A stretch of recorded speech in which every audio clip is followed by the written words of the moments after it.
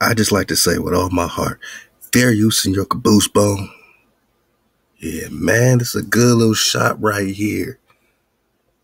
We just talking KANG, or we talking KANG? So you got this KANG character coming out. You know, we've been talking Blue Marvel. They still ain't made no Blue Marvel movie. They don't want to show you this Naga in full Naga them popping off. Then you got this KANG character. And, you know, we got before in that Marvel drop how the Prester John, yeah, there's a Prester John character in Marvel. We know he's supposed to be this Abyssinian Rex Goose. We know Prester John. And who is Prester John? Abyssinia, Ethiopia, so they can't even front that this is a Naga, right? That this is a so-called Negro. Prester John. And then he's supposed to be going to war with KANG, just like King David went to war with Genghis Khan. So is it KANG, or is this a Genghis Khan in the Marvel world? Who went to war with King David in 1202? We know they're basing a lot of this stuff on fact, my nigga. Look how, at least in this shot, I'm going to back it up, but you're going to see he goes from having this blue face to having this Naga face. They're really showing you in Hollywood how like a lot of their blue people, like Avatar, are really so-called black people. And this blueness, maybe there's something to it. We got to do some recon. But we know it goes back in antiquity with these blue people being painted on the walls like in India and all this other stuff, right? Or is it just cold word? They don't want you to show, they don't want to show you that they're just talking about the Negro. But they have a Negro playing KANG. They got a Negro playing KANG. Now, I don't want to get too far ahead of myself, but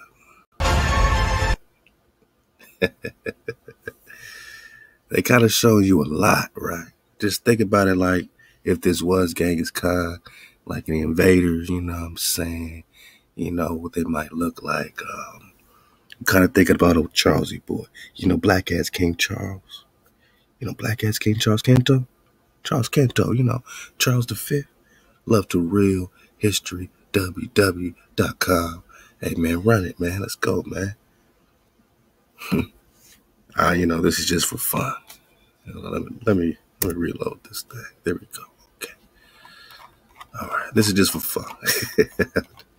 Just notice something, and I'm not really a phenotype type. I'm not really a phenotype type of guy. But Hollywood's funny, man. Just,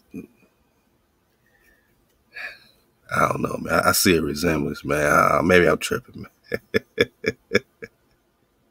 Like drop you tripping, man. I don't know, man. Y'all, what y'all think, man?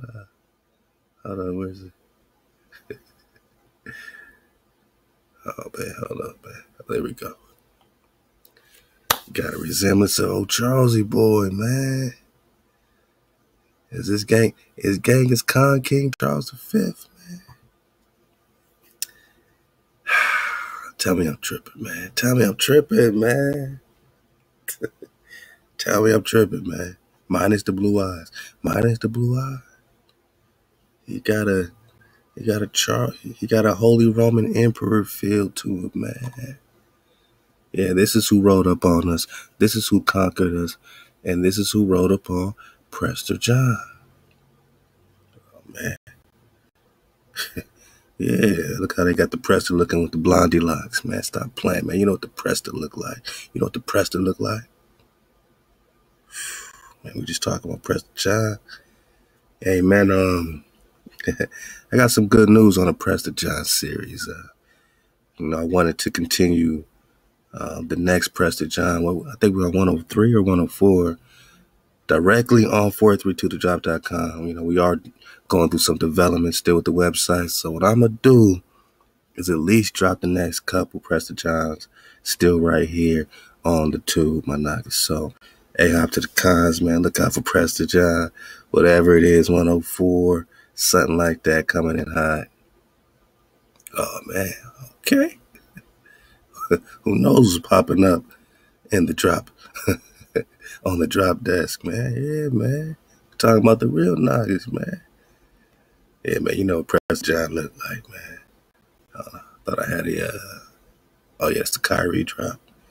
Thought I still had to press the photo up, man. Oh man, okay. Man, you know what President John looked like, man. I'm not even gonna insult you, thinking you don't know what the President John looked like, man. So let's read some of this history, man. So Dane Whitman, in the body of Ybor Garrington, encountered a crusader. Whoa, this is just a lot going on. It's kind of sounding like Avatar, right? So he's in the body of somebody else. All right, encountering a crusader named President John. Here we go. And President John's battling the Muslim warriors. All right, so it's no, Islam, brother. These niggas been battling these other niggas because we got our own power. The power of Hashira. It's not the power these other nations is rocking with. They know that. We know that. So it causes this, battle for territory. Promised land. The Black Knight helped John. So we got a Black Knight, okay, helping President John or King David overcome his attackers. He's being attacked. And brought him to the Crusader camp. They then prevented an assassination attempt on Richard the Lionhearted. After the Crusades, John traveled the world until he found the Isle of Avalon. There he gained the evil eye, which kind of reminds me of the golden apple of Eden drop we just dropped. Because this evil eye, just like the apple, is technology. Look, I don't know a lot about comics and Marvel, but I'm getting interested because I'm just talking about Presto John. So this device actually split into pieces and spread throughout the globe. Wait, let's back it up. They're over here playing with us. All right. So placed in the care of Presto John until it seemingly exploded. Got it. The device actually split into 6 pieces, spread throughout the globe, becoming the focal point of the Avenger Defender War. So all the Crusades popped off looking for Presto John, right? They were looking for Presto John for how long? 500 years. 1145 to 1645. This is just the seafarers from Portugal. This is off the coast of South Africa. They set up their Portuguese float looking for Presto John crossing the Atlantic. What man do you look for 500 years unless he's in suspended animation or has the fountain of youth? Right? I mean, we just at the beginning and the end of the day. We're just talking about Presto John. You know what Presto John looked like. Stop being crazy around here. You know what the Presto looked like. Look out for Presto 104. We going in. We've been going in for over 7 years, man. And it's a pleasure because we do it at our own pace. It's a very sacred flow. No one can duplicate it. It comes from the hard bone of Drop Nation, and that's just what it is. And we searching for a why. We keeping it cold. And Kang, King David, a.k.a. Priest King, Presto John. But we also talking Moshe as a priest king, Joshua as a priest king, right? So we're searching for all the priests Presto Khans, man. Found right here, the Amaru Khan of India Superior. You know what the Presto look like. Stop playing, man. So Kang and attacked, right? He's battling the Muslims. He's battling the Christians. They all want to convert him. They all want to do all these things. But really, they're looking for the technologies. They've been searching for 500 years for the technologies. Placed in the care of the Presto. They say it split into 6 pieces, spread throughout the world, right? And that became the focal point of not just the Crusades, but the Avenger Defenders War, the More and More War. Because the Avenger Defenders War is the More and More War. You got Nagas on both sides, right? On one side, you got this KANG. He's over there doing the time travel thing. Then we start this talking about time travel. Superman going east and west, clockwise, counterclockwise. Are you in the classroom, my nigga? We've been talking time travel. They're also talking time travel. That's crazy, right? They've been talking time travel. Time travel seems to be a very important thing. Quantum seems to be a very important thing. Witnessing a particle, changing its behavior by witnessing it, the fact that a particle knows it's being observed is an interesting thing. Kang or Kang or Genghis Khan, because it's a more and more war. Let's go. What happened? So later, Prester John carried a new version of the evil eye called the Stellar Rod. Now you got the staff, right? The Stellar Rod. Evil eye is made of an unknown metal. They don't even know what type of metal it is. It must be something else, right? But the Prester got it. The Prester got it. Huh?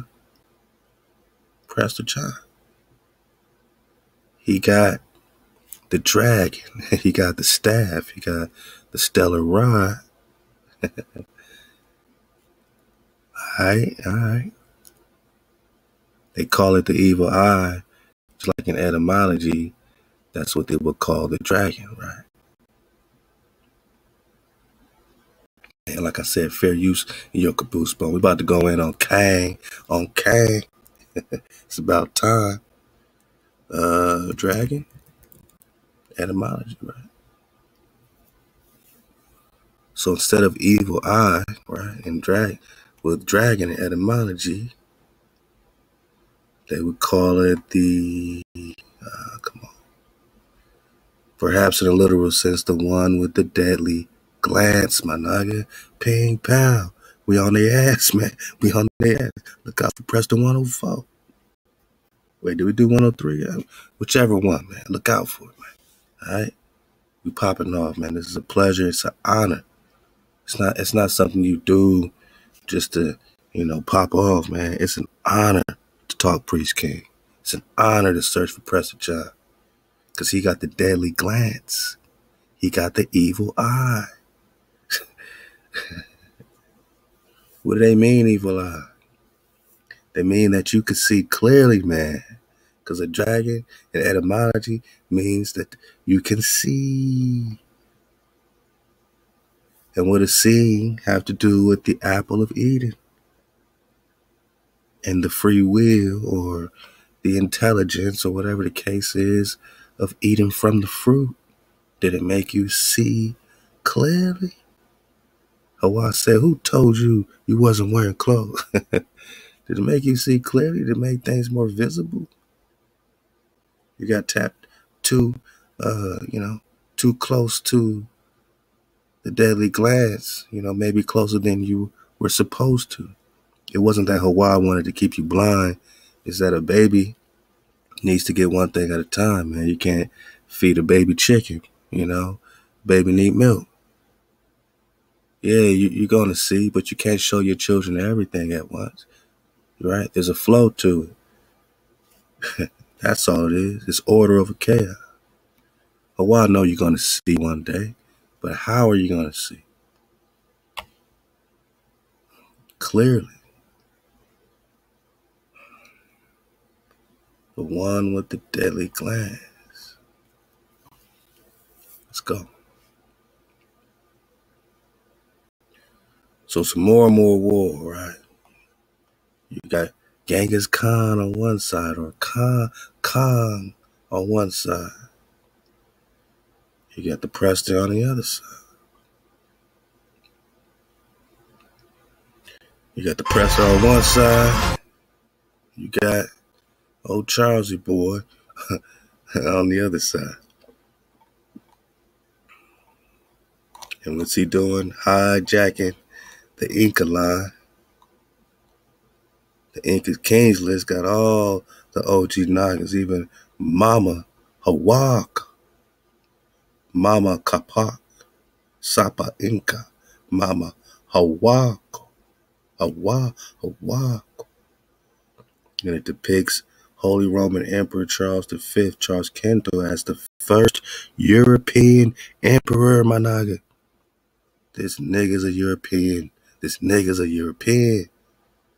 So go back and read the 1828 Webster Dictionary with these originals found here by the European. You were found here by black people, man. These black people cut you off from being a nation and use the so-called white man as a straw man to this day. Because KANG got the drop on the time travel, boss. People say, well, where did they go? They got the time travel drop. They go wherever they want to go, right? He's the first European emperor, Charles. And I'm just saying, I see resemblances, man. I see resemblances, man.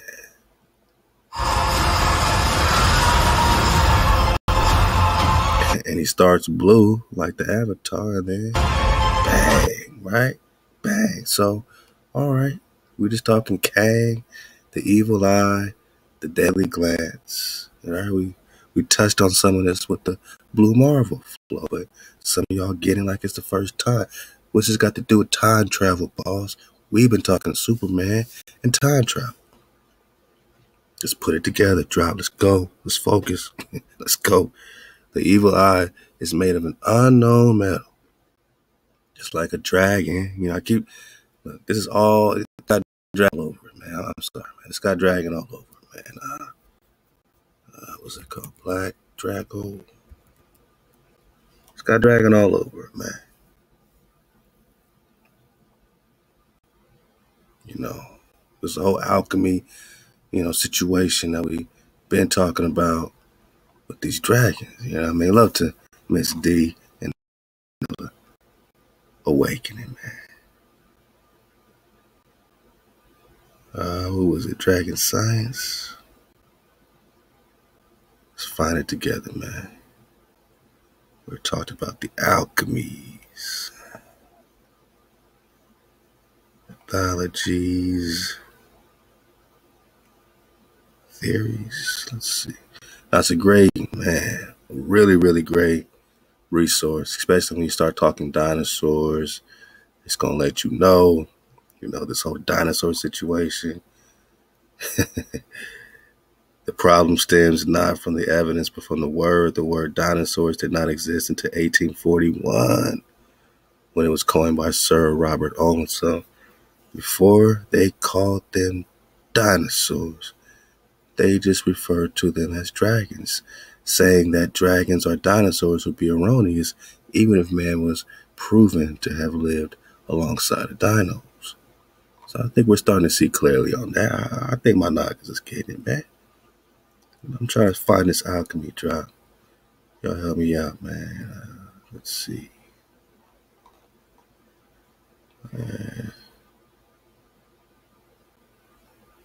Got the anatomies.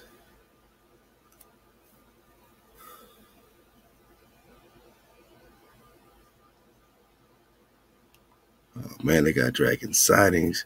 Chinese versus Japanese, man. Oh, the Rainbow Serpent Temple. Oh yeah.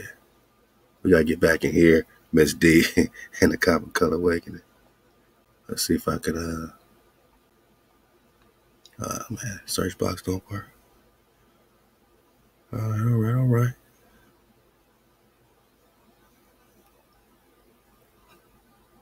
Here we go.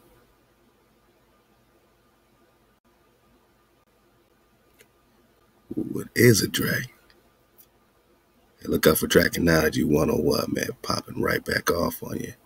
Because these are things, it's good to at least have a basis of how it goes and, way deeper. And that's why I'm looking for the alchemy. It's not, it goes beyond dinosaur and reptile. And, all that. It really gets into the energy, to the frequency, to the vibration. This thing got a whole list of dragons, and every single, area alphabetically, or at least a whole bunch of areas.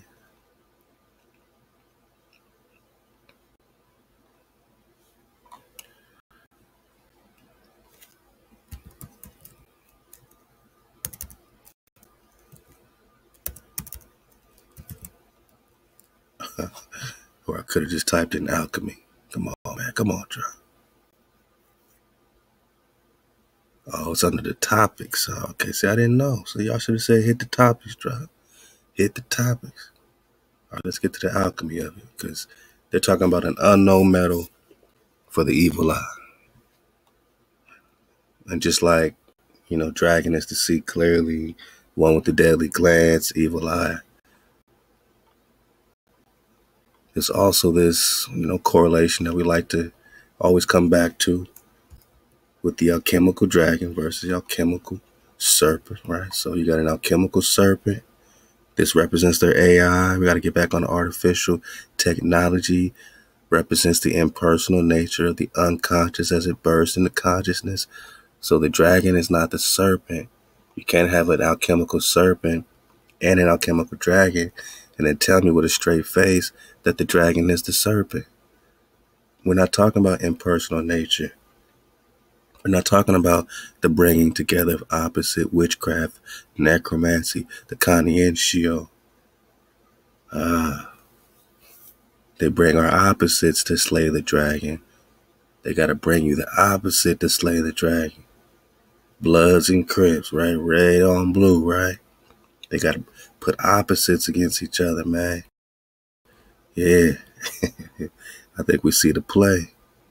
We see their image of union of king and queen as an androgynous god. We see their Baphomet. We see their androgyny. Yeah. The cosmic serpent is everything and nothing at the same time. It brings everything to life, but also kills everything, boss. Now, we ain't talking about the dragon. The serpent kills everything. The serpent kills everything.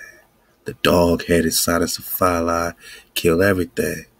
The dragon represents the philosophical quicksilver, unlike Thoth or Mercury.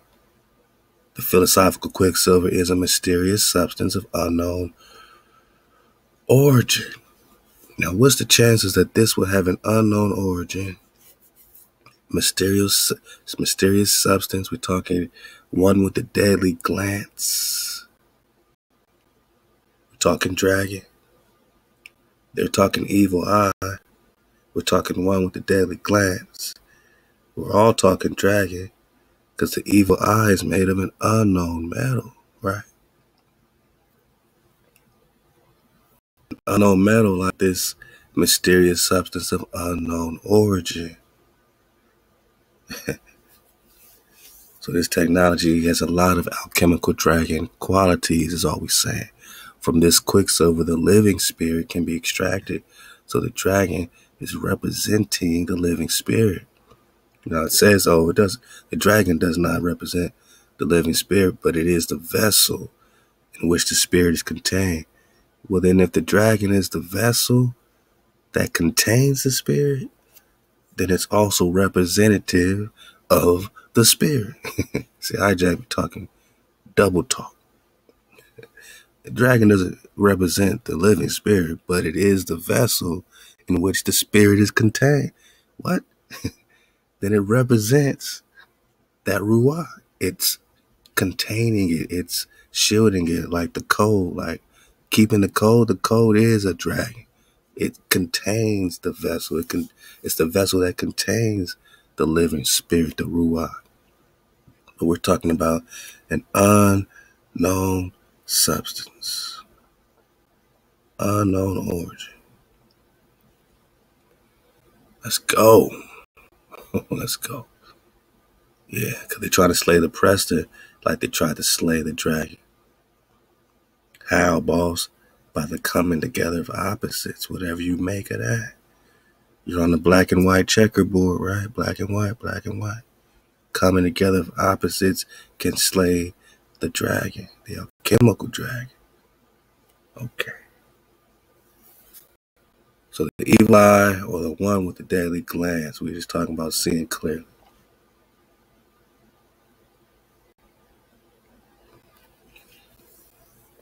Unknown metal, evil eye got the unknown substance, right? It is capable of manipulating matter at the molecular level. That seems a lot like that apple eating flow, controlling free will, thoughts, some type of time travel situation. So this stellar rod, this staff that the Prester got, can manipulate matter at the molecule level, man. At the conscious level, man. At the quantum level. Firing concussive force blasts, disintegrating matter, nullifying other energy sources, and creating or destroying force fields. So with this stellar rod, with Moses' staff, he can create a force field. He can destroy a force field. Disintegrate matter. He could do a lot more than separate the waters from the waters and have you cross on dry land. Crossing the Jordan. He could do more than that. Joshua made the sun stand still, remember? It made the moon stand still.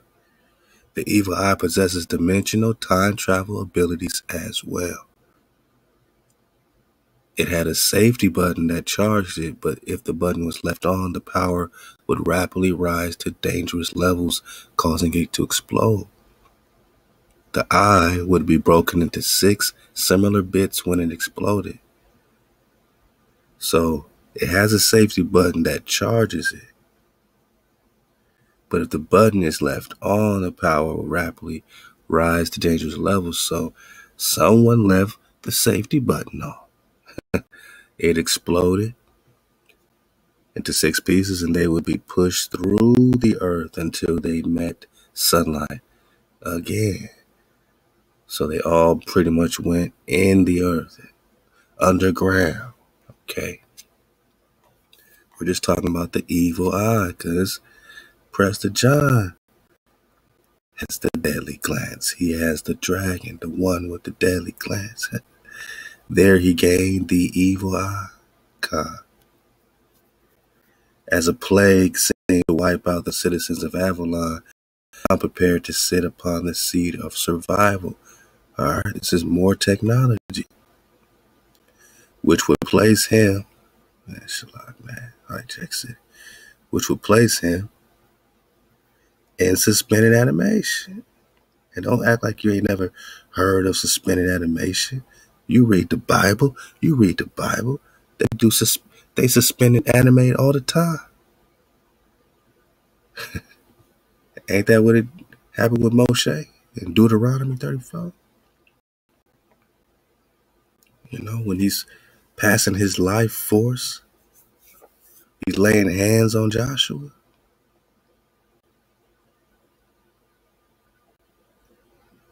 And Joshua, the son of Nun, was full of the spirit of wisdom, the dragon, the vessel. For Moses had laid his hands on. Something about the laying of his hands, the passing of his frequency, filled Joshua with mama. And Moses was 120 years old when he died. His eye was not dim. He's talking about evil eye, deadly glance. Nah, his eye was not dim, nor his natural force abated, which means lessened or taken away. How can you die and your eye is not dim? How can you die and your natural force is not lessened or taken away? What kind of death is that? Are we just talking about suspended animation? Huh? We just talking suspended animation?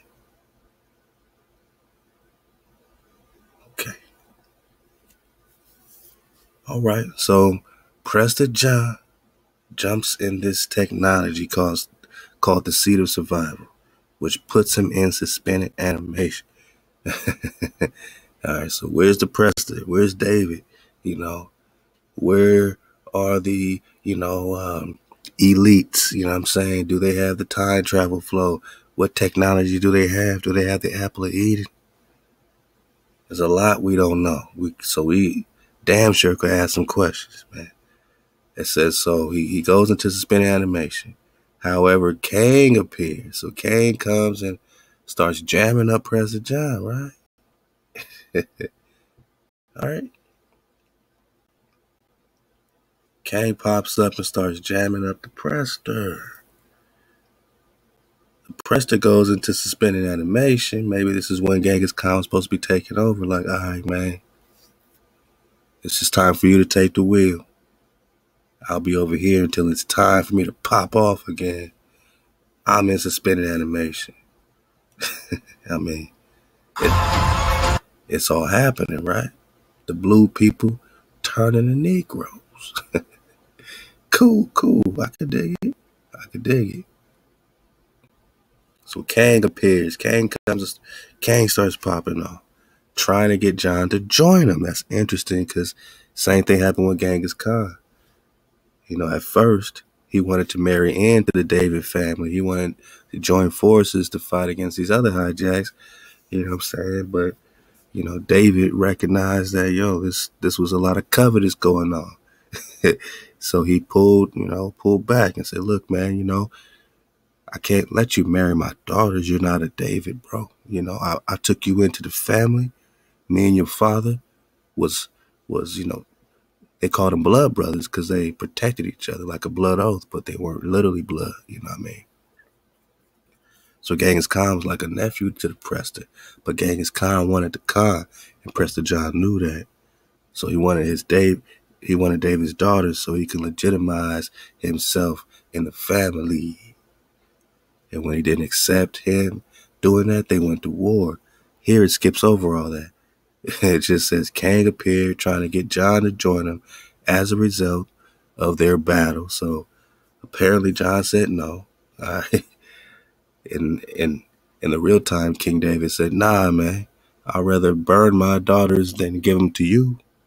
Because I see you trying to hijack the car. You ain't got no respect over there, Genghis Khan.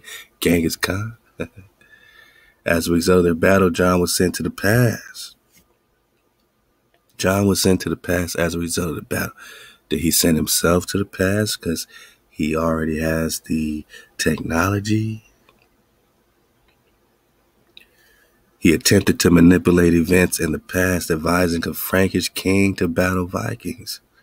Now we got a lot of recon, that combines the Franks and the Anrus and the Rus and the kings of Jerusalem and all that. So we got to get on the Pix series, Ty. I know Pix is coming in hot because that's where we going with this. So you see this teaming up of Israel, and the Franks and Israel, over here. So, the Rus, the Russians, Kiev Rus, Clancy All Andreas, you know what I mean? He was stopped by Thunderstrike acting as Thor. So all these hijacks in the Marvels, a lot of them were fighting against Prester John, right? This is what they'll make him look like today in Marvel, like a blondie, right? But we know we looking at El Prester One. It's a more and more war. Yeah. Okay. So they stopped by Thor, who was in town investigating a town King had reverted to medieval times. Medieval times, right? That's just what 1200s. Genghis Khan, yeah. A bolt from Mjolnir somehow triggered the eye to teleport John back to Avalon. So they getting teleported. I mean, we got more on this before. I'm just interested in this Kang because I didn't know that he was a brother. I didn't know that they would just depict him as a brother these days, you know? Right in our face, Bo. And he goes from blue to brown on us right here. Blue to brown. You know? His real name is Nathaniel Richards, okay?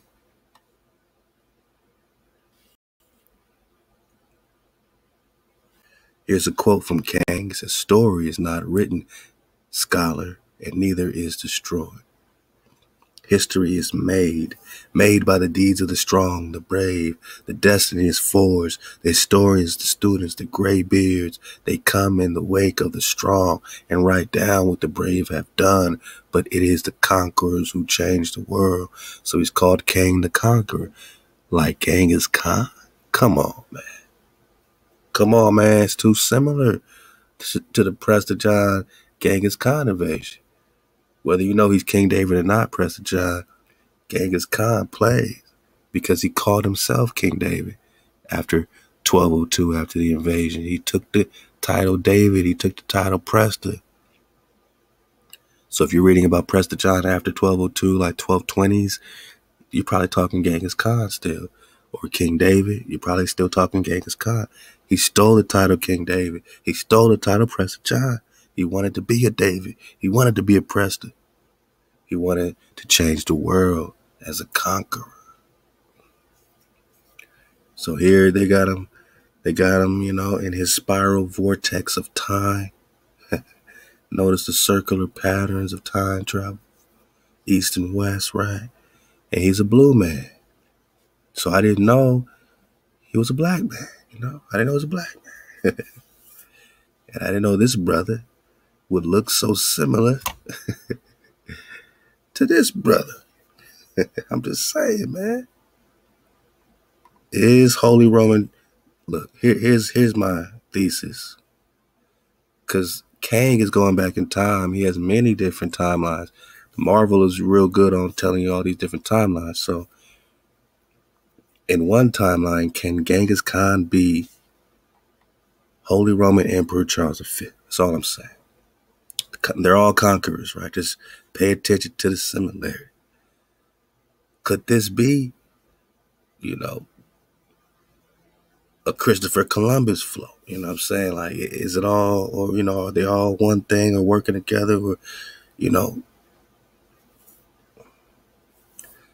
I mean, we know Columbus was coming with orders from the king. We know that, you know, and this is the king, this is the conqueror, this is the Kang, this is the Kang. And the same Kang is a conqueror jamming up the Prester.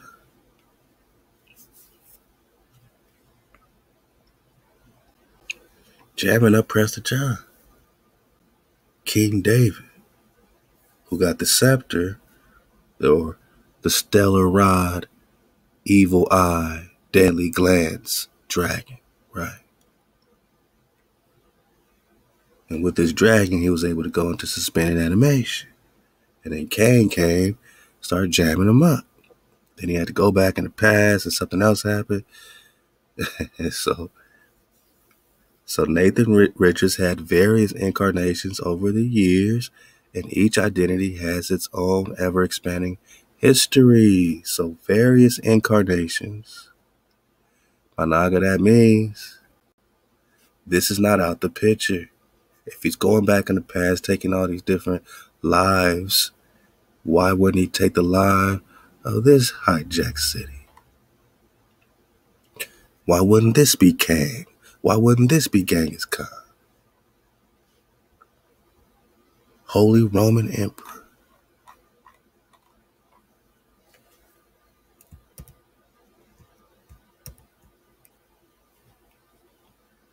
Hijacking the Inca, hijacking the Nagas in Nagaville. Why wouldn't this be Kang, huh? He had various incarnations over the years. Each identity has its own ever-expanding history. For the sake of clarity, this article will only cover essentially the history of Nathan Richards during his time as Kang. For more information on the other identities of Nathaniel Richards, please refer to the entries on Iron Lad, Kid Immortalis or Immortus, Scarlet Centurion, Ramatut. Uh-oh. Uh-oh, boss. That sound very Egyptian to me. With permission of the pharaoh. What's this got to do with the tuts, huh? Uh-oh, boss. Uh-oh, boss. Various incarnations, man, okay.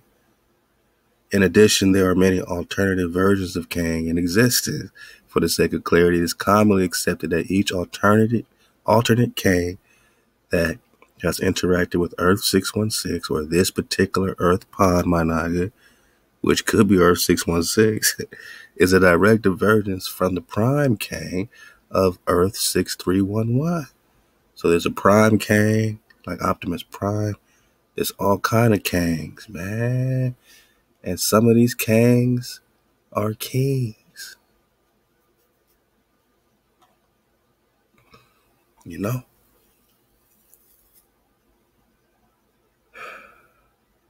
The last black king of Spain. Some of these Kangs are kings. All these are Nagas painted over iconoclasm 101. Look at his forehead. Hijacking the Naga. All right, man. So let's just take it into, some of these great drops, man. Love to everybody I'm about to feature quickly. I'm just gonna belly flat emergency awesome. You know what I'm saying? We're gonna get some of this CBR, a little bit of this new rock star flow, some more emergency awesome, some comments explain and do a dismount with the homie Dope Spill Comics, man. He be breaking it down. He's gonna bring in the Venom flow, Eddie Brock, you know what I mean? So let's get some minutes on, some minutes of focusing. And it's crazy with this blue stuff, man, because it just reminds me of this Avatar flow, man,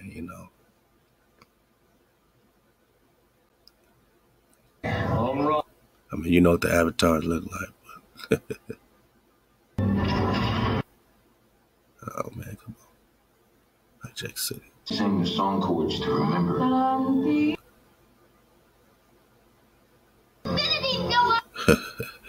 You know what they look like, man, but, yeah, go get that drop.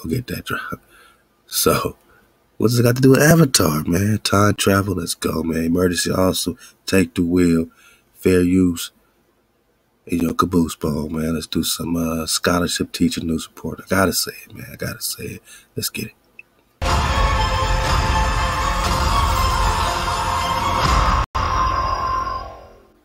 Welcome back, everyone. It's Charlie. We have a brand new Ant-Man and the Wasp Quantumania scene to break down of Kang and his time travel ship. And look, it's about to get real nerdy, man. So put on your nerd glasses and let's get this drop on Kang. Bunch of cool Easter eggs and connections to the Fantastic Four, even to Doctor Doom. So we'll break it all down. If you're brand new to the channel, be sure to subscribe to get all the videos. In the scene they released, we get a way better high. Look at this Naga. Look at him. Look at this Naga. I gotta take a picture, man. He looks so clean. And that super suit. High tech Naga, huh? Oh, you a high tech Naga, huh? Look at Kang and his time ship, man. Kang pop it off. Yeah, man, I see you, Kang. Let's get it. High-res, nice shiny look at Kang's time travel ship and his armor. It looks just like the comic book version. I love the way they did his suit. He's got a bunch of different types of technology here in the quantum realm in the trailer that serve different purposes. The giant city is based on the comic book version of Chronopolis, the city that he rules over in the distant future, which they also use as inspiration for the TVA, but I think that's going to wind up being a different variant of Kang. So, each has their own different spin on a lot of the comic book Easter eggs. But in the MCU, in this movie, this Kang the Conqueror variant uses this place not just as a regular city to house his army or as a giant fortress, it's also meant to be a giant device that he uses to control the entire multiverse, like his master plan for using the quantum realm to win the Kang. Which sounds a lot like the Apple of Eden, mind control, control your free will, free thought. Multiverse war. The actual giant golden chair that he's sitting in here looks really comfy. There's actually a seat behind him here, too. The seat that he sits in, and then another passenger seat behind him. You have to picture a variant of Ravana Renslayer sitting back there with him. This chair is his actual personal time travel ship that he uses to jump around to different timelines. Ooh, kind of like the Seat of Survival. Did he steal the Seat of Survival? You got a suspended animation time travel ship. This is how he. So what do you think? It spins? Something spins around him, or he spins east to west, right? Like the actual ship itself.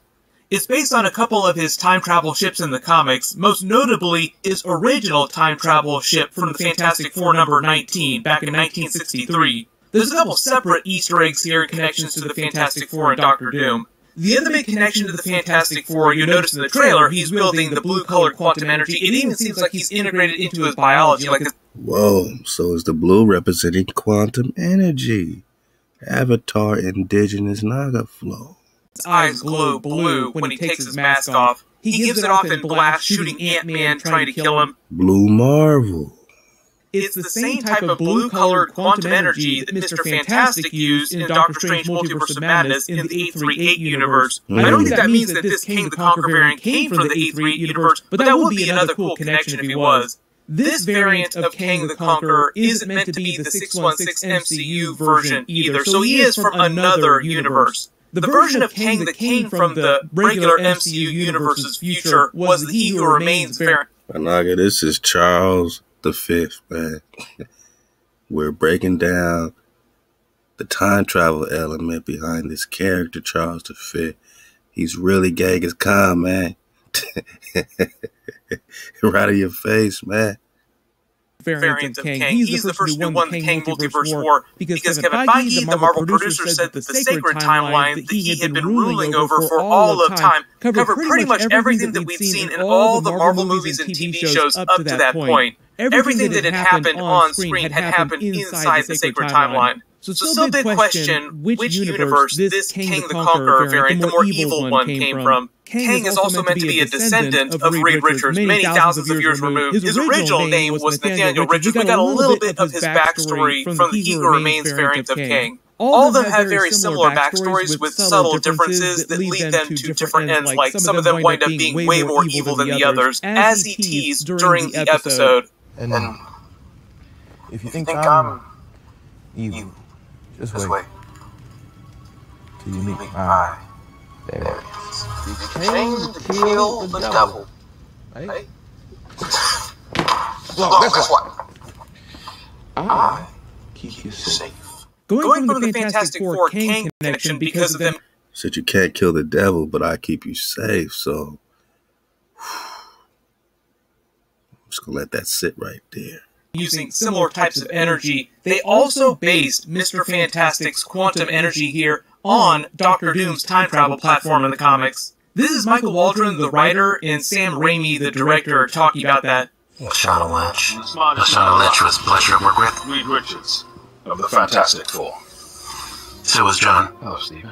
Teleportation device he uses to get into the scene is something we took from the comics. That's Doctor Doom's time door, time platform. Stephen, but it's not the Scarlet Witch that we fear. And while it is not Professor X's first time on screen, it is the first time we see that hover chair from the animated series. Reed Richards is my favorite Marvel Comics character, so it was a real honor to write his first entry, I guess, here in the MCU.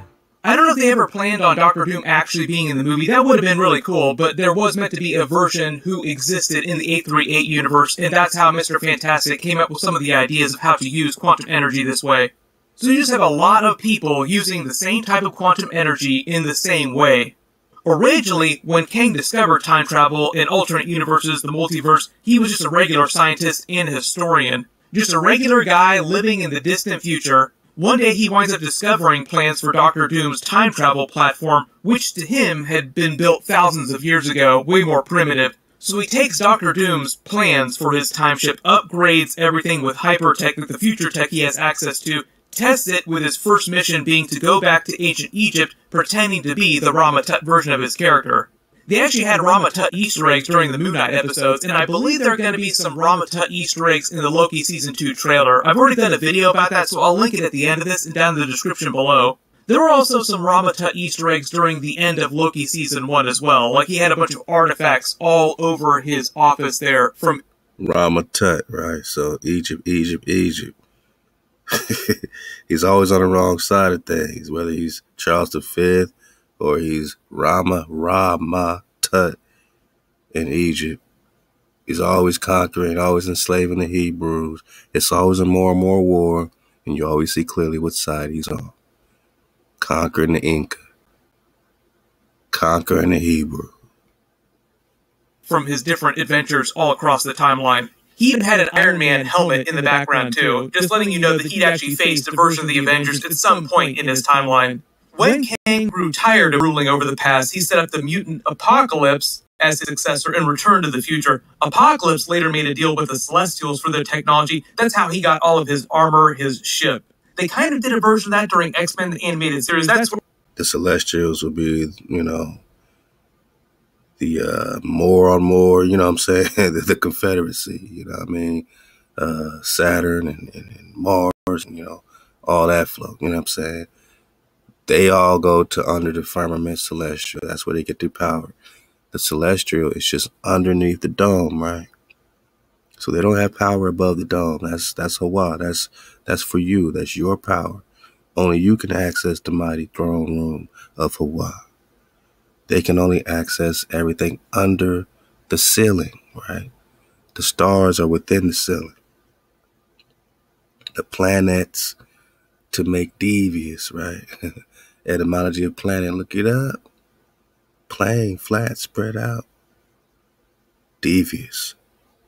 That's where his spaceship came from, why he has that in the distant past, because the Celestials built it. Early apocalyptic scholars referred to, and I quote, a mighty ship designed by creatures from beyond the stars.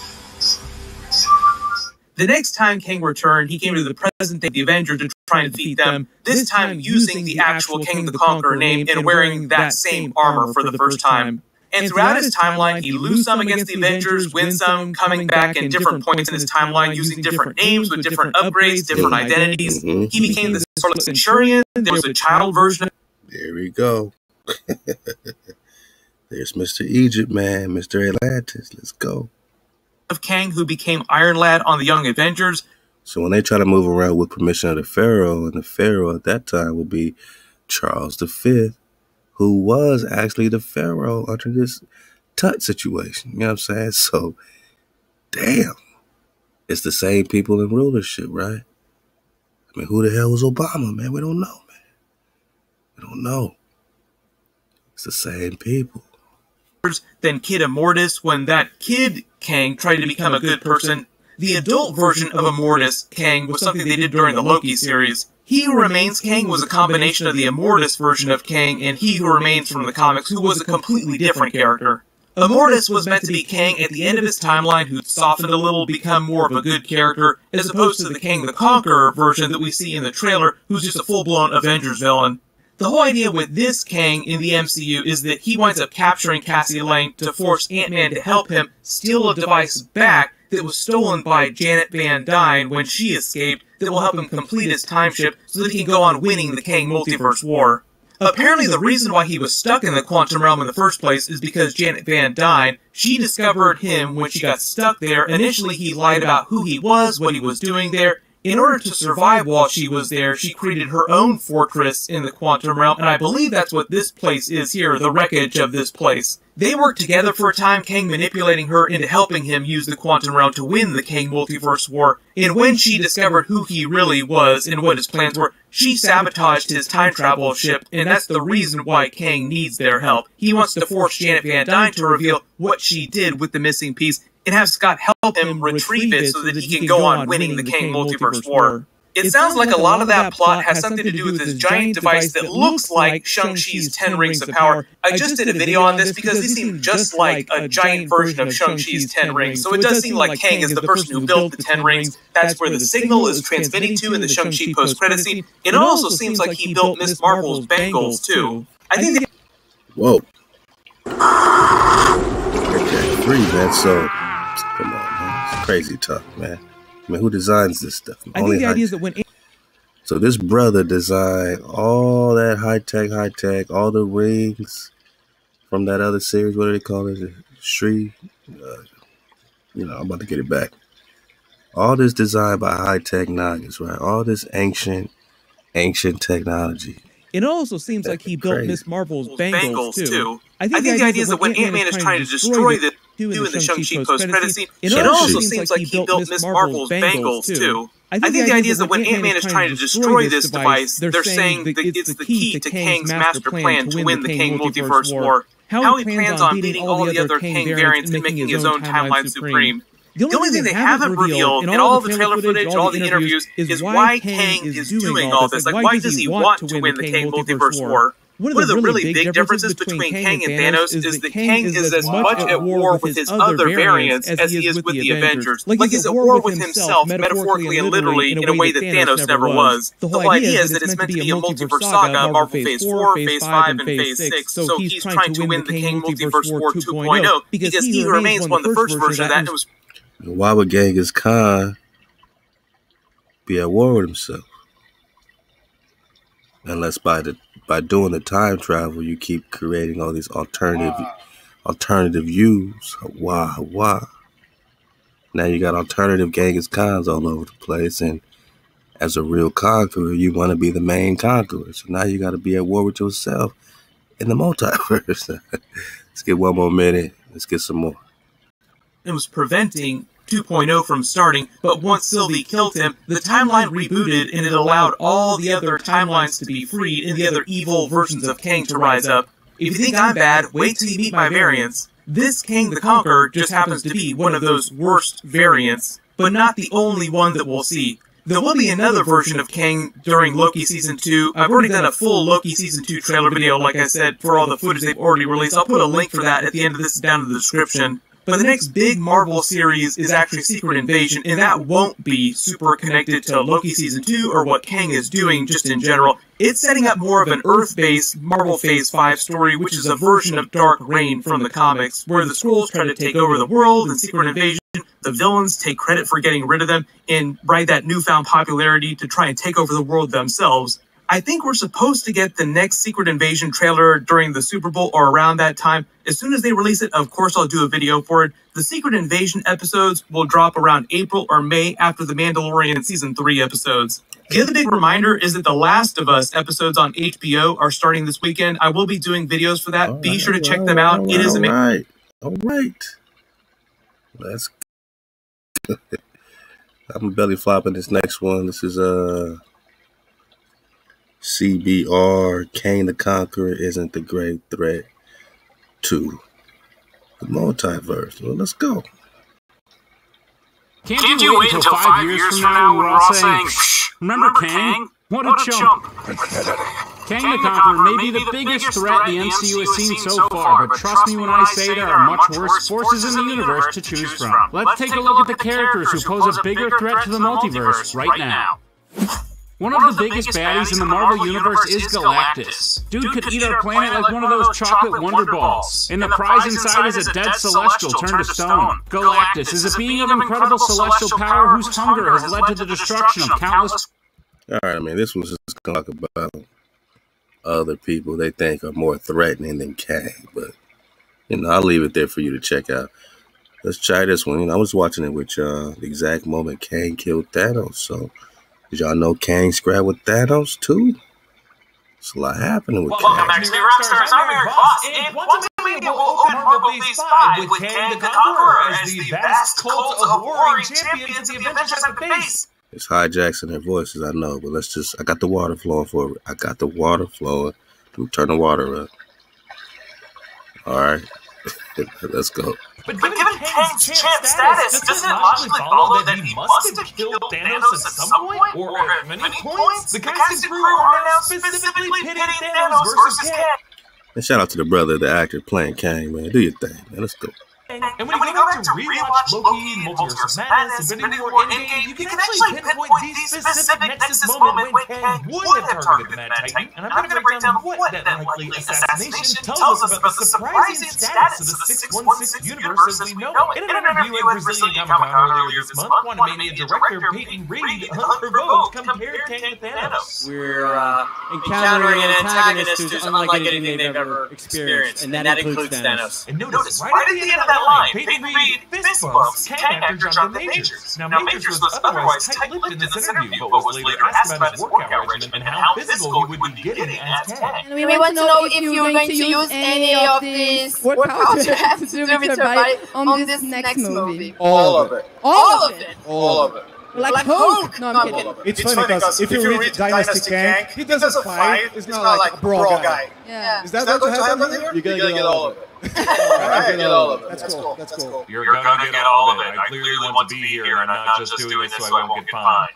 Maybe Majors just had trouble hearing the interviewers. It was really loud in that room, but he is indicating here, and has discussed in other interviews, the wide range of characterizations he would get to create as Kang as the primary thing that drew him to this role. And while Peyton Reed has described this Quantumania Kang as a very conservative energy, with Majors saying all of it, and his fist bump with the director mentioned him being more fearsome than Thanos, I think Majors is going to play at least one Kang who makes Thanos say, just that for a drop of blood? Oh shit! Remember, in the Quantumania trailer footage that we've seen so far, Kang has implied he has killed countless Avengers in the past. And we know for sure that Kang is certainly aware of Thanos. Kang variant He Who Remains scripted the sacred timeline in which Thanos was a major antagonist, and Thanos showed up in Loki episode 2 in the multiple choice question on Miss Minute's training module. Thanos has 2 apples. He eats both and realizes he wants more. He goes back in time 20 minutes and eats the apples again. Does this mean the apples will not have existed in the timeline he left? A, no, because time is constantly happening. B, the question doesn't matter because a branch cannot change another time branch. Or C, Thanos would have been hungry prior because the grandfather paradox already accounted for the change in matter before its move.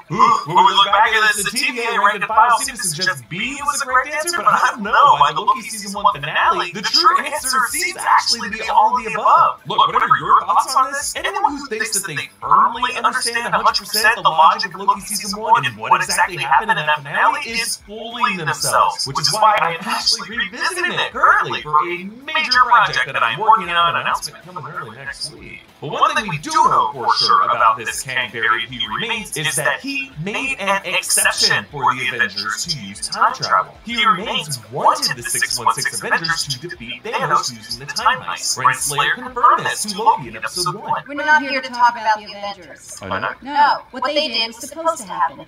You escaping was not. Now, I have theorized before that He Remains made that exception so that Tony Stark would later unlock quantum time travel with that inverted Mobius strip in his basement, this being the discovery that Nathan Richards would later build on and master 1,000 years later, and that He Who Remains scripted being the discovery that Nathan Richards would later that Tony Stark would later unlock quantum time travel.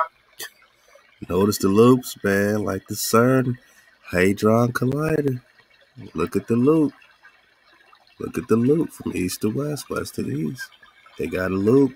They got to go east to west, my nigga. Let's go. Well, with that inverted Mobius strip in his basement, this being the discovery that Nathan Richards would later build on and master 1,000 years later, and that He Who Remains scripted this out so that Stark would die shortly after, so that he would have no time to dismantle that technology, or, throw it in the ocean like he likes to do with his tech. In fact, the more we learn about the 616 MCU, the more it starts to seem like it's less of a sacred timeline, but really an exception to the multiversal norm. 616 is like a rogue timeline. It's a variant branch that went unthrough. The normal Marvel universe is probably supposed to have mutants alongside Avengers, right? But he remains in his campaign to prune all other Kang rivals during that multiversal war that we talked about in the finale. He left one 616 timeline untouched so that it would keep his own origin intact. Basically, a massive Kang tree, he remains clipped all other branches so other Kang apples fell down to the ground, and only one branch remained left to the He Remains apple. Too high enough off the ground so hungry Thanos could eat that apple. I kind of mixed metaphors there, but I hope it made sense. Now, I'm on camera a lot, so I have to see my face a lot, so you think I would have to put a lot of effort in my skincare routine, but I really don't, because I...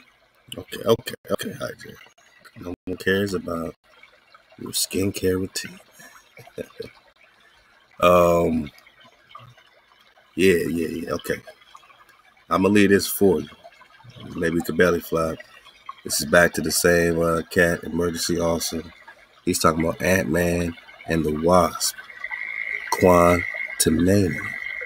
My Doke and Kane, which looks like the Murdoch situation. You know what I'm saying? Wow. That's what I'm talking about. Wow. First, we're going to pop off with Comics Explain. Let's get it from here. Comics Explain. Talking on that Kang. Let go.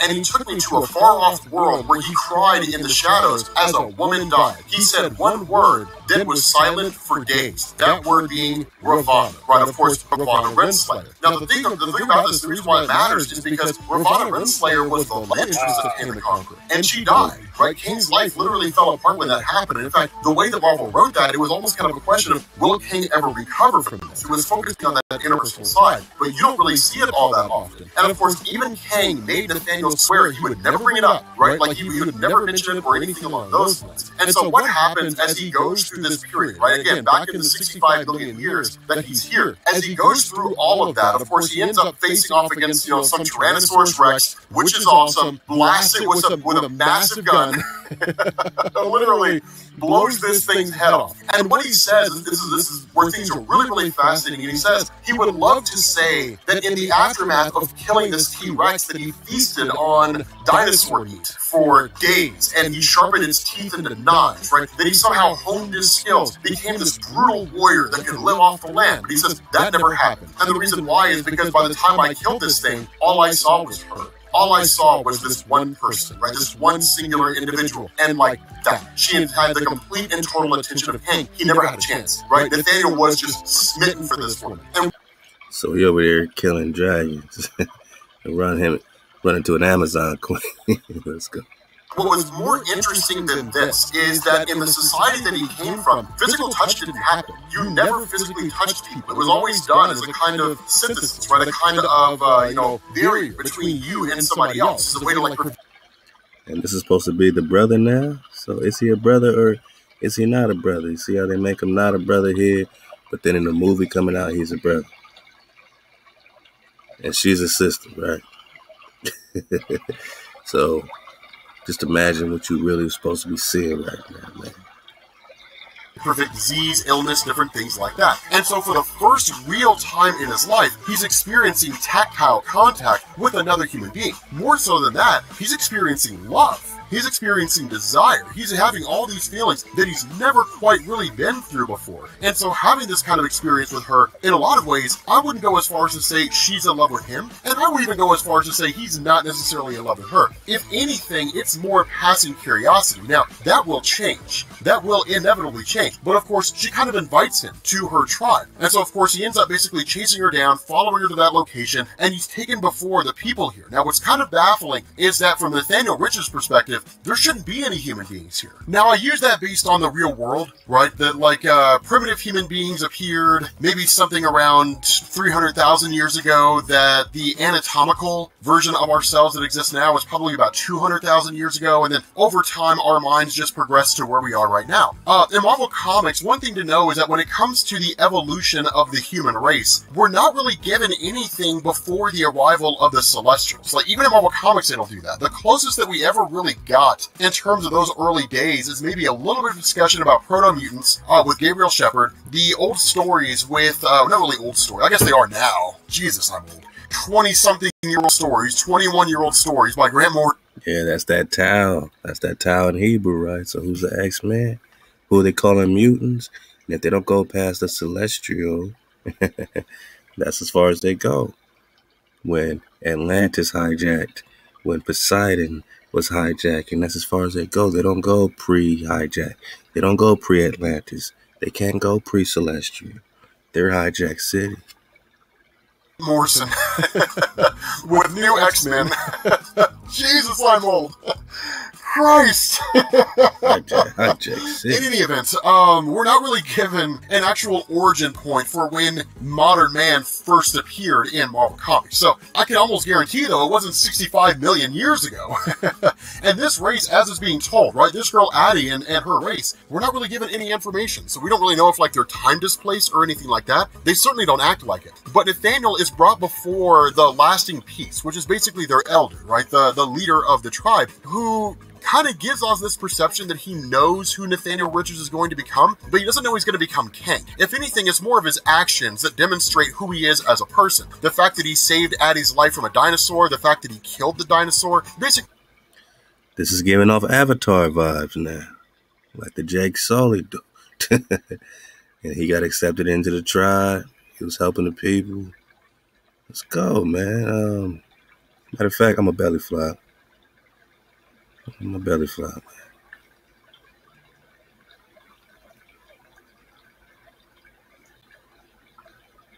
Matter of fact, let's go right here. Come on, bruh. Come on, bruh. Who's making up this stuff? I know it must be Kang. He sets his sights out on the entirety of the galaxy itself, right? And then the universe. And over and over and over again, taking his forces with him, he conquers everyone. And it's so cool because he says, my 100-year conquest had begun. He says, what did link that Marvel is kind of created or teased, but never actually solidified that Kang the Conqueror may very well be descended from Dr. Doom. We never get a definitive answer on that. We don't know if that's actually the case. But regardless of the situation, Doom sees this as a chance to take out two birds with one stone. And so what you have is a massive battle that basically takes place between the three of them to a degree. Now, when I say to a degree, it's because it's really more Kang the Conqueror trying to take out Dr. Doom, and then it's Nathaniel trying to reason with Kang. And the reason why he says that is because he says, look, ultimately the immediate threat here is Dr. Doom, but you, in your future, will come back and find me. And when you find me, you're going to take me through the time stream, and you're going to try to correct all the flaws in yourself by correcting those flaws in me, teaching me those lessons.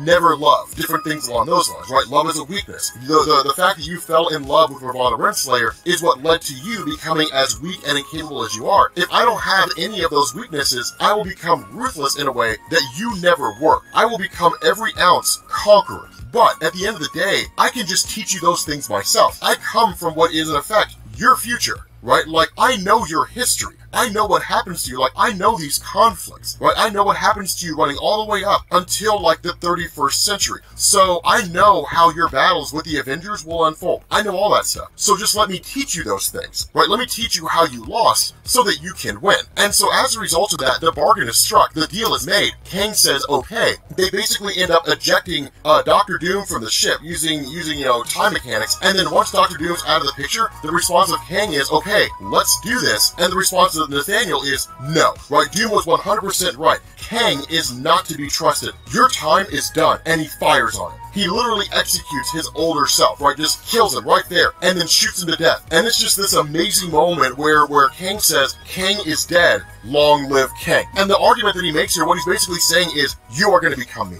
There's no way you're not. There's no way you can't, right? Like, you are doing exactly what I would have done, right? Like, whether you know it or not, you are walking headlong into this role. You're walking headlong into becoming Kang. And so that's what's so funny here, because at this point, once Kang is dead, Nathaniel says, okay, now I can execute my plan. I can don the moniker of Rama-Tut, and I can go back to ancient Egypt, and I can save the life of Ravonna Renslayer. I won't use the diode ray that forces her to bend to my will. Instead, like, I will conquer Egypt, right? I will see my younger self. So in effect, it's exactly everything that we saw happening in the last video that we covered. It's all unfolding. The difference here is that the motivation of Rama-Tut is different, but everything else is the exact same, right? His younger self is there, so on and so forth, and he tells her, come on, man. Egypt, Atlantis, Conqueror, Genghis Khan. Genghis Khan has everything to do with Atlantis. It gets deep, man, especially if we're talking about Nebuchadnezzar. Let's go.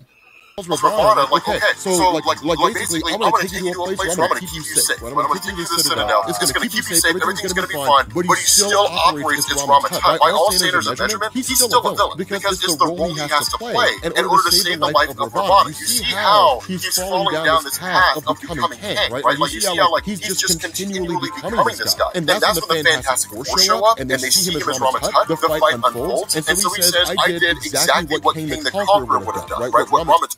Now he's a white man again. But now he's a brother. So this whole time he was a brother. They was drawing him up as a white man. That's crazy. Initially, I fled. So regardless of the fact he's trying to do things, but all skin folk ain't kinfolk. Differently, in the end, he's doing them the exact same way. The timeline unfolds the exact same way. And that's really the bigger focus here, is that time is not something you can just control and manipulate however you want to. It has a finite form and function. It starts at A and it ends at Z. And then there are things that happen in between where you can kind of fudge them a little bit. But at the end of the day, there are fixed points in the universe's history that cannot be changed. They cannot be modified. They cannot be adjusted. There are universal constants that have to exist in the universe. King the Conqueror is a universal constant. Did y'all know that there are some fixed points? Keep that in mind. Ramatut's existence is a universal point in the time stream. That cannot be adjusted. It always happens. How it is that he wants it to happen is irrelevant, but it always happens, right? He basically, like, no matter what would take place here, no matter what his thought process would be, no matter what would happen, it would be him traveling back as Ramatut, and he would give people science, but he would still be Ramatut. There's no way to escape that. So what ends up happening is once he flees and gets away as best he can, he ends up in the far-flung future, in 4,000 AD. And the first person he's greeted by is Ravana Renslayer, which begs the question, how did Ravana Renslayer survive from the days of ancient Egypt to now? So, in Earth, in the 40th century, as the way that you're seeing this play out, where it's quote-unquote Ramatut who ends up in the 40th century, that's technically accurate. That's the way it played out in comics originally when it came to Kang the Conqueror. The difference here is that this version of Ramatut is not the same as the way it was originally done in Marvel Comics. Hence the reason why we're getting this change in origin. That Ramatut was the tried and true Kang, operating under the guise of Ramatut. He was ultimately defeated by the Fantastic Four, fled back to his era, ended up in the 40th century. And so in the way the comics were originally told, it was basically a different version of Ramatut than the one that we see here, right? Nathaniel, his motivation for why he did what he did when he was Ramatut was totally different. Him operating as Ramatut here now in the 40th century is different. But again, it's Marvel basically solidifying that no matter what Nathaniel does, he will always become Kang, and he'll always follow the path of the person that ends up becoming Kang. That it's unavoidable and there's no way to escape it. Belly flop. Measurements for... Welcome to Hawthorne Island. How y'all enjoying this Kang flow? What do you think this has to do with the Presta flow, with the Genghis flow, and with all these hijacks hiding in between the timelines? This man had not invented the chronology that could contain Kang. I brought the Chronopolis, the greatest monks of the Buddha, and the most enlightened Shi'ar warrior priests, and through their teachings, and on rare occasions, over their corpses, I came to an understanding. A master does not allow his love to die. Those are the actions of a boy. A master compels that which he controls to become that which he loves. Using every bit of Chronopolis' power, I unraveled the very fabric of time. I found the thread of fate and made the city its loom. And from it, I wove a machine of constant replication. I injected Ravana Renslayer's very soul into time, like a dye into the threads of an entire tapestry. Where time had taken her from me, I forced time to do the opposite. The birth of an infinite number of Ravanas in infinite timelines, giving myself infinite chances to save her. The plan was genius, it was flawless, until it began. And what we end up finding out here, this is one of the interesting things, that Kang really, it's almost as though Kang has this mastery of time, but he's also a slave to it. Because every single reality that he goes to, no matter what he does, she always dies. That in one reality, she dies from the plague. In another reality, she actually rejects him, right? And it takes him by surprise. But no matter what he does, and no matter how hard he tries, he always loses Ravana Renslayer. There's nothing he can do to have her. No matter what the circumstance is, there's no... And what's it got to do with the girl? I mean, Genghis Khan, I'm sure once, you know, want to press the one of Preston's daughters, one of Preston John, one of King David's daughters. So that's a big part of the equation. What does this have to do with the daughter of Preston John or King David, who this KANG, who Genghis Khan wanted to marry, you know what I'm saying? So we're just putting it on perspective because they're using our history, my nine. They're using our stories, our Presters, who are marvelous, right? We are marvels to them. And you got this KANG, Preston John KANG battle.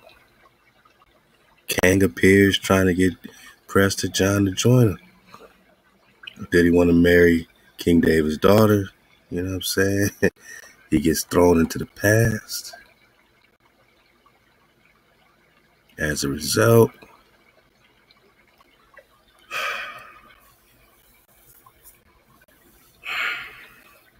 when Preston John has the seed of survival, puts him in suspended animation. Suspended animation sounds a lot like his natural force never leaving. His eye was never dim.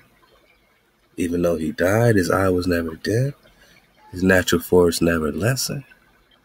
That's what it sounded like. Hey, let's get some of this dope spiel for the Dismount. Shout out to the bro, Dope Spiel Comics. Let's go. And this time around, we're catching up with Eddie, who made his way to find KANG. But with doing so, and Eddie being brand new to the whole time traveling thing, he finds that KANG has a lesson or two that he wants to teach. So let's get into it. But first, if you're new to the channel, be sure to subscribe to catch the spills every week. And don't forget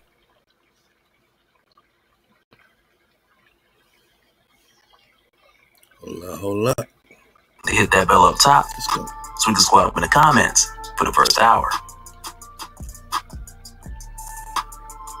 Alright, so for this one, we start off with Eddie in the garden all the way at the end of time. And really, with the way that this picks up, it's very much a continuation from issue 5, when we had seen Meridius leave Eddie here with the other kings in black just before he had made his time jump. But while Eddie's here, he's noticing a couple of suspicious things, because these other two symbiotes, or kings in black, they're both watching Eddie, but from a distance. And at this point in time, Eddie hasn't seen Bedlam since their last scuffle, and he still hasn't had a chance to talk to Finnegan, who, like we'd seen before, was trying to tell Eddie something, but he never got to when Bedlam attacked him. And when Eddie went to save Finnegan, Bedlam then turned on Eddie, and Finnegan was like, yeah, go ahead and kill him, which for Eddie was also very confusing. But for Eddie, while he's waiting in this garden for Meridius, he does notice a familiar feeling of this place, with him not being able to come and go as he pleases, and these two other guys watching him from a distance, and it reminds him of prison. And for a moment, Eddie's like, okay, well, if this is a prison, let me hit my tin cup against the bars and try to communicate with some other inmates. And for that reason, Eddie tries to reach out to the other symbiotes that make up this place, because if you guys remember, Meridius said that all those other symbiotes are asleep, but when Eddie reaches out to them, he can't detect them at all. So it has him thinking, like, what happened to these guys? What did Meridius do to them? And really, for Eddie, with all these thoughts going through his mind, it also has him thinking that he hasn't been the only voice in his head for a long time. And it's kind of causing him to freak out, because all he can think of is the worst. And it also has him feeling alone, which then makes Eddie think of the last time that he had felt this alone, which for him was back when the Venom symbiote had first found him. And when Eddie thinks about this, he's like, man, I abandoned my other to play hero, to play God, and he had pretty much did the same with Dylan. But with him thinking about the symbiote and Dylan, he then sees these flashes of moments in time, as if he's right there. And when he sees Dylan, it's in the moment where Bedlam has Dylan and the Venom symbiote hemmed up. And seeing this causes Eddie to flip, even though he's not sure in this moment what that glimpse meant, or what exactly is going on with Dylan, or who Dylan is looking at. And at first he thinks like, okay, when Meridius gets back, he'll help me. But then he's like, nah man, Meridius is gonna help me the same way he did all these other symbiotes that are quote unquote sleep right now and undetectable. And right then Eddie's like, okay, I've gotta get out, get out, get out. And with him doing this, he successfully makes his jump. But he then lands in the 602nd century inside of a war symbiote, which immediately detects Eddie's mind link as it activates. And it's right there where Eddie's just like, where did I jump to and what year is this? And right away, this war symbiote that he's jumped into, it acknowledges him as a pilot and it answers his questions. And that's when it tells him he's on his current homeworld, Earth, and it's the year 60,134. But also it lets Eddie know that he's on the flagship Nathaniel in the Conqueror service. And Eddie tries to get more information from this war symbiote, but then it just tells him that it needs the pilot to supply more information. And right then he's more or less like, yeah, I got nothing for you. Because even with the information provided, he doesn't know what's going on here. But even now, much like before, Eddie can feel the time stream pulling him back. So again, he has to find something to center his mind on, to keep him in the here and now. Which for whatever reason makes me think of the Days of Future Past movie. But for Eddie, fortunately, something comes along and it does exactly that. Because as soon as he turns around, a ton of soldiers are rushing at him and they're just screaming, unauthorized pilot, surrender your symbiote for the Conqueror's glory. And initially this war symbiote, it starts to flag Eddie with all types of errors because it's fighting its own soldiers. But Eddie turns this around by asking the symbiote suit, like, hey buddy boy, can you handle these guys? So it analyzes the situation and it knocks all of these soldiers out while going further to explain to Eddie that it's a War Star class Type 2 Battle Clintar. And for that reason, it doesn't like being called buddy boy. But Eddie's like, I gotta think of something to call you. And War Star does sound better, so Eddie goes with that. Because in the past, symbiotes have usually gotten such violent names, whether it was Scream or Riot, Phage, Venom, like come on, or even Carnage for that matter. And really here, Eddie's like, he's trying to turn a new leaf. And this symbiote finds War Star as a much more acceptable designation, much better than Buddy Boy. But as they make their way forward, the suit signals Eddie for a battle warning, because there's a Type 4 Clintar detected ahead. But with seeing this huge thing, Eddie plays it smart because he knows that one-on-one that this thing would just destroy him. And by way of the mind link with this War Star suit, he finds a way to disrupt the ship's shields, and it just sends this thing flying off into space, which is a real quick introduction and exit for this guy. Unless this is like the origin of Bedlam, who knows. But with Eddie getting rid of this thing, he then notices that it was guarding a door. But as soon as he approaches the door, he finds that it's not locked, and behind it, it's Kang.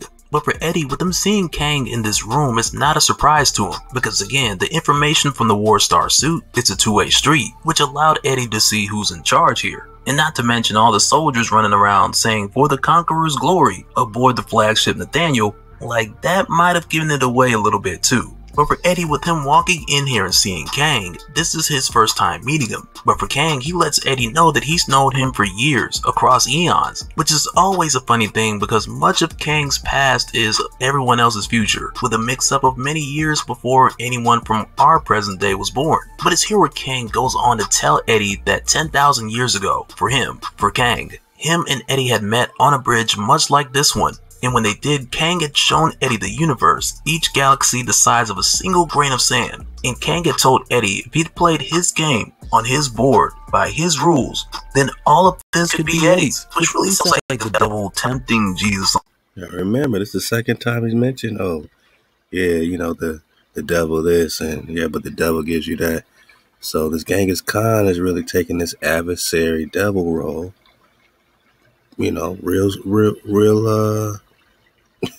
Real personal. I mean, this seems to be, a lot of connection with this adversary flow. You know what I'm saying? What's this got to do with the adversary frequency? Is the adversary frequency going from, melanated Conqueror to melanated Conqueror, Charles V to Genghis Khan?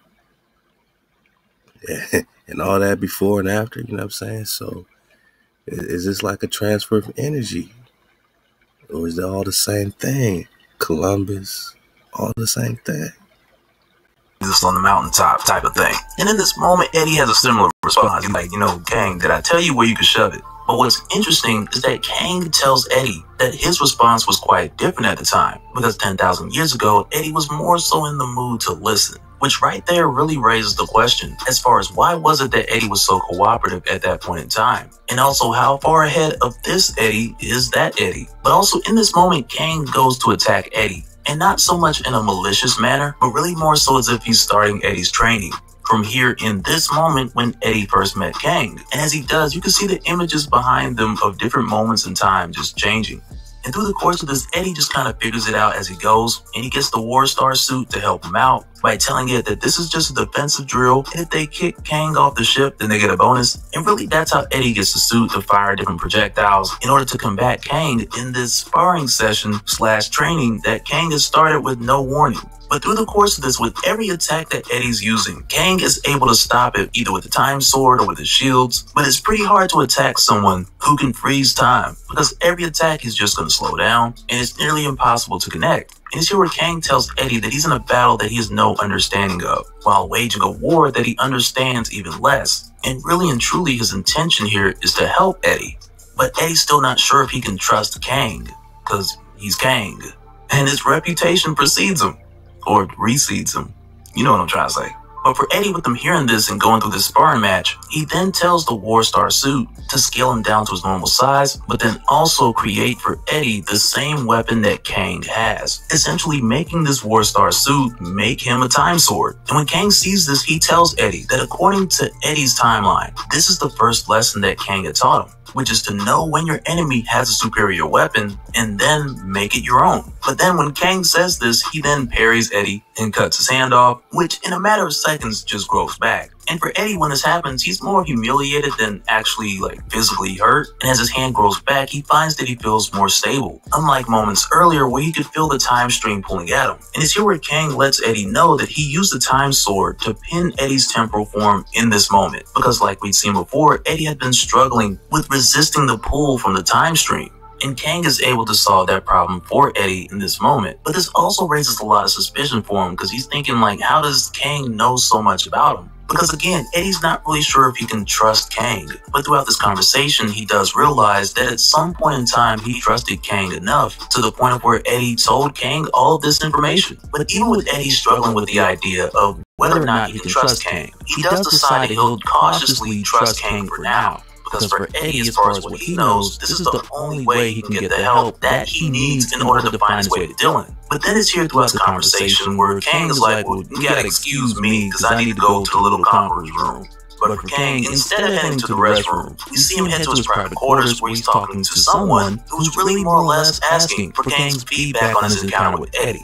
And Kang lets this person know that Eddie was suspicious, confused, and quite violent. But even with Eddie's suspicion about Kang's motives, Kang tells this person that Eddie hasn't figured out that Kang is baiting him for someone else's trap. And the main reason why Eddie hasn't figured it out at this point is because who could possibly plan for this random appearance that Eddie's made at this random point in time, which brought him right to the flagship Nathaniel. And when Kang says who could possibly plan for that, and it's right then when we see who he's talking to, and it is, of course, Meridius, who again has just been creating this path before Eddie with intention, while also just making it seem like Eddie's carving this path on his own. And that right there makes you think is he? Or is he? But either way, we'll have to wait and see. Wow. It's a more and more war, my nigga. Meridius. Sounds a lot like Mercury, man. Thoth got his hands all over the place. You might be checking out the Ant-Man flow, the Wasp flow. They got a lot of quantum drop in there as well. I'll do a quick belly flop. As promised, let's go. Shout out Emergency. Can rewrite existence and shatter timelines. Shatter timelines. You cannot trust him. I don't care who this guy is. I just lost so much.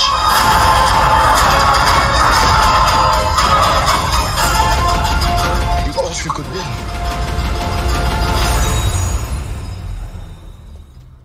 Welcome back, everyone. It's Charlie. This will be my Ant-Man and the Wasp Quantumania video for MODOK. Lots of questions about what's going on with him in the trailer, in the movie, because they're using one of the villains from the first movie as MODOK with a huge twist. So we'll break it all down. If you're brand new to the channel, be sure to subscribe to get all the videos.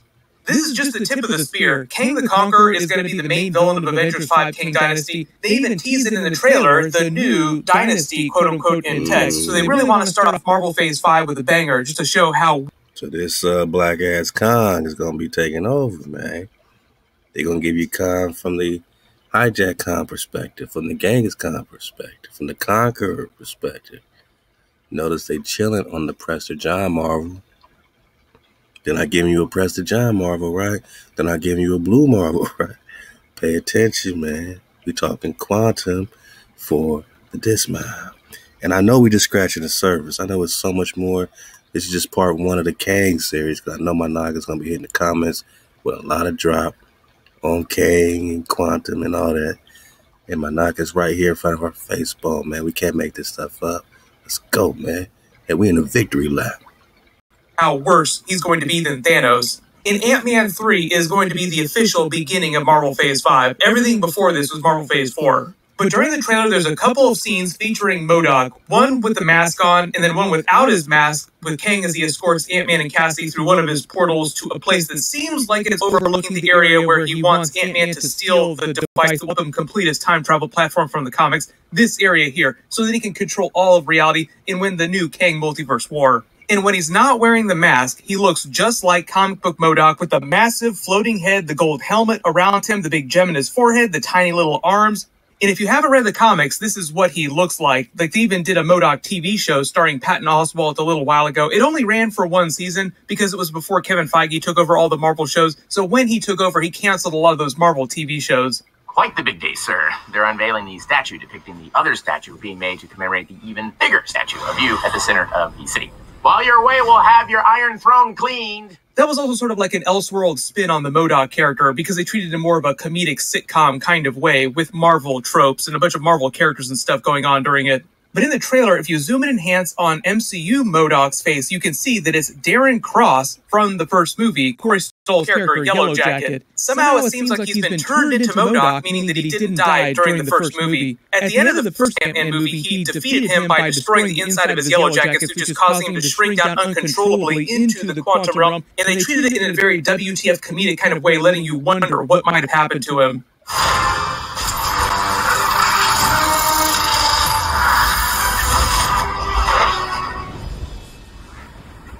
Like, a lot of people just assumed that he had been destroyed here, like he shrunk down into nothingness and been crushed, like he'd literally turned into nothing. When in fact he just crashed into the quantum realm. And based on the way that he's floating around here, with Kang, the others not being guarded the way that Cassie and Ant-Man are, it seems like Kang might be the person who transformed him into MODOK. The big question is why he would do that. Like, why not just repair his Yellow Jacket suit? Maybe the suit had been damaged in the crash, or maybe his body was too badly damaged when he crashed, because the whole idea is that Kang wants to escape the quantum realm. Wouldn't he try to steal the Pym particles if that was possible? Yellow Jacket was able to use his suit because it was also using a form of Pym particles. It sounds like when he crashed in the quantum realm, they might have been used up. Like, for some reason, the Kang wasn't able to continue using his technology to escape. That's a good question for the dismount. Is Kang caught up in the quantum? Is he stuck in quantum?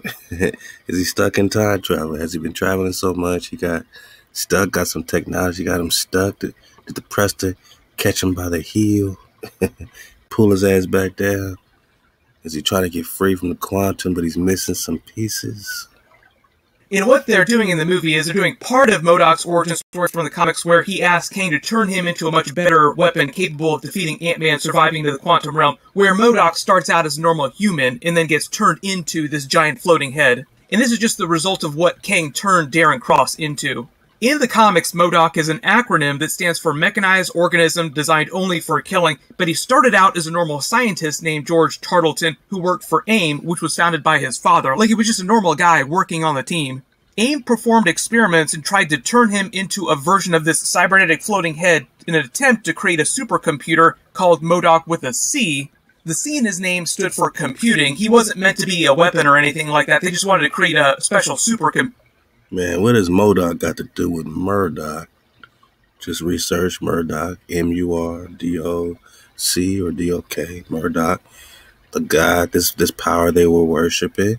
And what has Murdoch got to do with the talking head, you know, with the Yaku big head scientist, man? Now we got to factor in the Yaku flow, the big head scientist flow. It's some more and more war. Computer. But George Tarleton used his newfound power to rebel and renamed himself MODOK with a K that stood for the killing, and went on a rampage and started fighting Captain America in his comics. They did a version of his origin story during the Marvel Avengers game, where you meet George Tarleton when he's still human, and then later after he's been transformed into MODOK. Small connection to World War Hulk in the MCU. I just did a video about the new World War Hulk movie that they're working on in the background. In the comics, MODOK was a part of the intelligentsia. They did a version of that during She-Hulk. But in the comics, the intelligentsia were the ones responsible for turning Thunderbolt Ross into Red Hulk. They siphoned Hulk's gamma power during the World War Hulk event and gave it to Thunderbolt Ross. Obviously, they're not going to do it exactly this way in the MCU, because MODOK is doing something completely different. They've already done AIM with a completely different movie in Iron Man 3, and they've already done the intelligentsia as more of a comedic joke in She-Hulk. But they are turning the Harrison Ford version of Thunderbolt Ross into Red Hulk in the MCU, and it'll just have a different backstory that will flow with the new characters and story that they don't already. Like Val will be a much bigger part of that in the MCU. What seems like is going on with MODOK during Ant-Man 3, just in the MCU version of the character, is that they're going to say that Darren Cross MODOK at the start of the movie is more of a sub-boss for Kang that he uses against Ant-Man and the others. Like, he still wants to get revenge against Ant-Man at the beginning of the movie.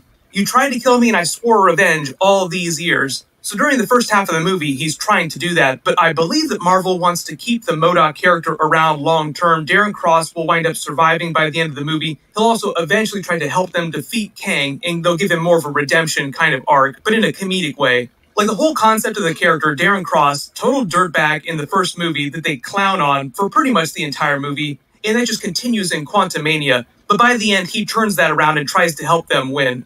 I don't know which future stories they want to use MODOK in, but I think he'll appear in future Marvel movies, Disney Plus series. And they'll just treat him more like an anti-hero. Like, he still is a genius, and obviously he does have all these huge weapon upgrades, so he is super powerful now. But because they already did AIM during Iron Man 3 as Aldrich Killian's company, and they're probably not going to do Intelligentsia again, they just had to use him during some different villain team-up.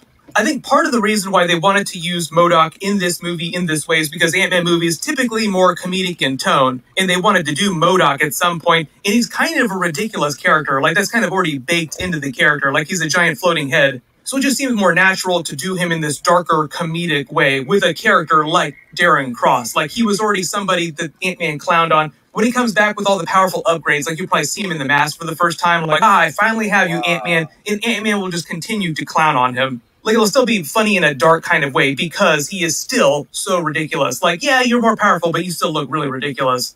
And when I say he'll probably try to redeem himself by helping Ant-Man defeat Kang by the end of the movie, it's because they probably will not succeed. Like, the whole idea in the trailer is they want to make it seem like Ant-Man is going to sacrifice himself because he can't beat Kang. He even clowns on him like, oh, you thought that you could beat me? That's hilarious. And he replies, I didn't have to win, I just had to make sure that we both lose. Like, he's going to try and sacrifice himself and kill Kang in the process, prevent him from completing his time travel platform and escaping. But because I believe this version of Kang is the version of Kang that the Avengers are going to face. Yeah, Genghis Khan wants to complete his time travel platform. He wants to get the hell out of something. He wants to escape somewhere. Is Genghis Kang caught in the quantum time travel paradox, man? Hey, one more minute. In Avengers 5 King Dynasty, he would have to escape, he would have to survive in some way, which I think means, obviously, that Ant-Man will survive as well and continue to be a part of Avengers 5 or Avengers 6. If you remember, the last couple of Ant-Man movies have ended with the big twist that somebody seemingly dies or disappears into the quantum realm. Like during Ant-Man and the Wasp, Ant-Man gets trapped in the quantum realm for just like a really short time period, but it winds up being 5 years in normal time in the normal world. What might wind up happening during this movie is that MODOK, tried to defeat Kang or stop him from escaping, and even though it might seem like they're successful, he winds up escaping, Kang winds up escaping, and it'll... So everyone's trying to take down Kang. They also need Kang, you know? And it only seems like Ant-Man winds up dying during the movie, but he really just gets trapped for a couple more years. Should you root for Kang? Should you root for Genghis? It's a lot happening, man. It's too much fun breaking this down. Until the events of Avengers 5 or Avengers 6. Without them completely repeating the plot of Avengers Infinity War, Avengers Endgame, where Ant-Man gets saved by the Rat. Chris Pratt, the rat who saved the entire universe, the MCU. Somebody give that rat a medal. There were so many jokes about that after Avengers Endgame came out, like, seriously, it was the rat that saved the MCU. We are supposed to see multiple variants of Kang in future Marvel movies, but they didn't say exactly which movies, which Disney Plus series we'd see variants of Kang in. I think part of the idea... So which variant of Kang has conquered the Americas?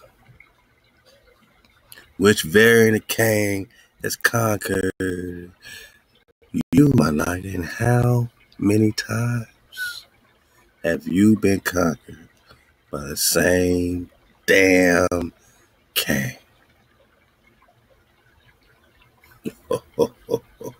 Oh, with his red tights, man. We'll be back, man. Like I said, I know my nigga's gonna pop off, share some drop on this Kang flow. And we're just having fun, man. Just look out for so much more music. I'm about to drop some more music from Ma Jigga on you, man. From Tribal Mafia still popping off. Brand new tracks, man. And, you know, it's 2023, but it's the fifth wave, and it's all happening. I'm enjoying all my niggas and everything you're doing. But shout out to the Cons, man, all across the plane. Ahab to the Cons, representing the Presta. Yeah, man. Because the Kang couldn't hang with old Presta John, man. Hey, the water for your patience, your support, my niggas, and all your energy all along the way. Tribe up, stay up, vibe up, my nigga. Keep your vibe high, keep your veggies going, man. Keep your exercise high. Keep everything at an all-time premium. Push yourself like you've never pushed yourself. Start stretching, man. Stretch your bones. Stretch out your ankle bones. Get more flexible than you ever been. Get faster than you ever been. Get more endurance. Get your cardio flow. Be the most supreme, superior Khan that you could ever be, man. You're the tribe of Hawaii. We're the tribe of Hawaii. It's one tribe, one vibe. So vibe up, my naga. Tribe up, my naga. And rise up, my naga. Coom to the Khan.